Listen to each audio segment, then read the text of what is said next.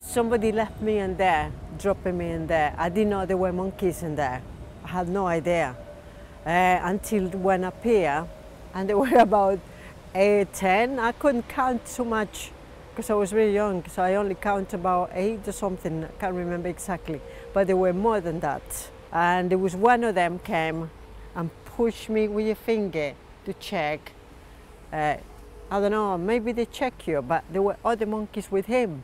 I was a little bit scared because I just rolled myself into the ball backwards, and I was very upset, very weepy. I had bad days, not eating.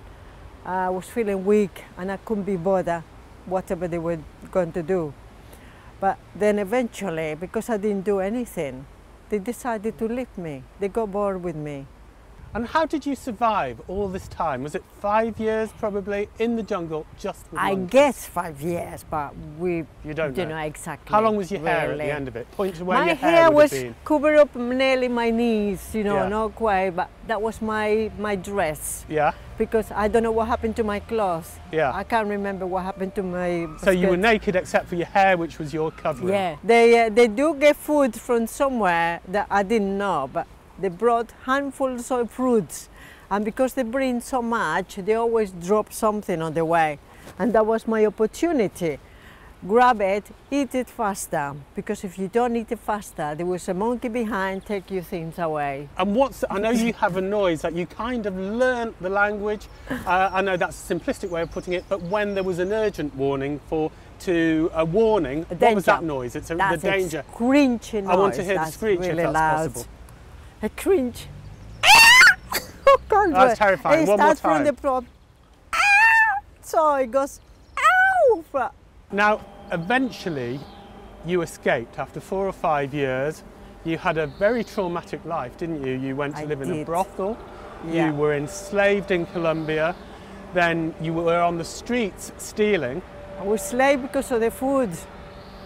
You Yeah. see, there was plenty of food, and you become a slave because of that, Yeah. because you want to be fed.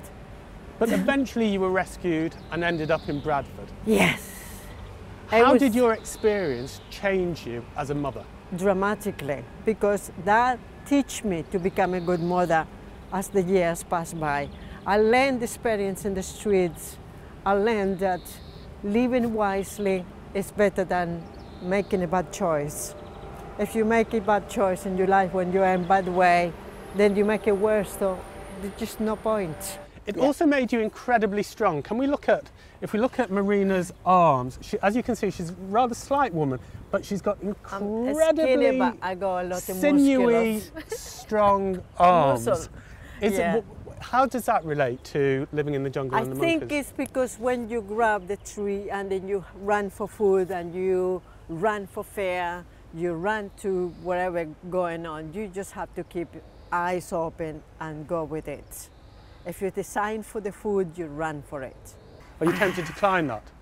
I have been tempted, but I like to be in private and with my grandchildren. It's true, you're slightly embarrassed about it, aren't you? I am still embarrassed because sometimes people tend to look at you in a very peculiar way, and I try to do my best to be as a person, you know. Can you understand why people do look at you at times in a slightly strange way? Because they criticize the way I walk. They used to. No, I don't walk like that. But they used to criticize the way I walk, and they used to say, I recognize you because the way you walk. And how do you walk? I know how you walk. I don't know what's the way to walk. You dance walk, don't you? Well, I do, I jump. You jump. But I am better, you know. I had some glamorous sitting down and standing up. I used to watch this, how they do it. It's not. So you've worked on becoming normal. I work it out. Yeah. It took me a long time. It's very hard learning. And so why did you decide in the end to write the book? It was persuasive, daughter. You know, she said, it's got to be written. Because she said, oh, my grandchildren. But then I thought, but my grandchildren might get bullied at school. And she don't think so. And what do you think about, obviously it's such a fantastic story that some people some people already say, no, that can't have happened. No, it's your memory. Happened so many things. You know, if you look at all the children around the world who was in the street, you listen to those stories of their lives and you don't think anything about yours.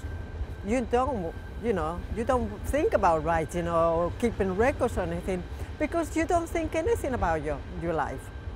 Well, that's how I think. So in a way, you thought that your story with the monkeys wasn't as remarkable as some of the kids you met on the streets in Colombia. Yes, they are horrendous things they've gone through. So I really consider myself lucky and be grateful of my life.